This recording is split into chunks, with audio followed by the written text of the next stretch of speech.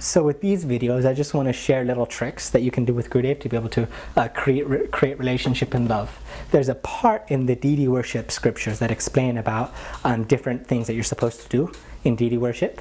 And one of those things is you're supposed to take your Brahman thread, and with your Brahman thread, if you have a Brahman thread or a lady, you don't need a Brahman thread, and you take it and you actually touch Gurudev's feet and you chant the Guru mantra 8 or 10 times and stuff. So you can either put your hands, like have his feet showing. Some people, if they dress Gurudev, they might want to dress him in a way that shows his feet like this. That's also a possibility. But you can put your hand, and then you chant 8 Guru Mantra and Guru Gayatri 10 times on Srila Gurudev's feet. That's a practice you can do.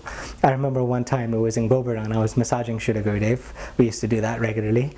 And Premananda Prabhu and some of the Vaishnavas, Madha Maharaj, they were all there and were massaging. And sometimes there would be a big crowd of people around Gurudev trying to get there would be someone massaging here, here, here, here, here. And there'd be like no space to get in. And because I was a regular and I would massage Gurudev often, I would sometimes take a step back and let other people do it. And I remember Prabhuji, he looked at me one time and was like he gave me this link, like, you know that archam thing that you do where you chant your Guru mantras touching the feet? Why don't you do that with Gurudev directly? And I was like, wow, what a great idea, I could get away with that. So everyone was massaging, and I remember I stuck over there, and then I put my hand on Gurudev's feet and I was chanting the mantras directly, all of the mantras on Srila Gurudev's feet, and it's a really beautiful memory. And since then I would do it other times also. But now when you have Srila Gurudev at home, you don't have to fight off the other people that are massaging Gurudev. He's here alone. You can take the time that you want, like, Gurudev, it's said that the disciple owns the feet of Srila Gurudev, so I'm going to chant my mantras on your feet. You can do that, and you can remember just the Guru mantra and the Guru Gayatri. You don't chant the Krishna mantras while touching Gurudev's feet.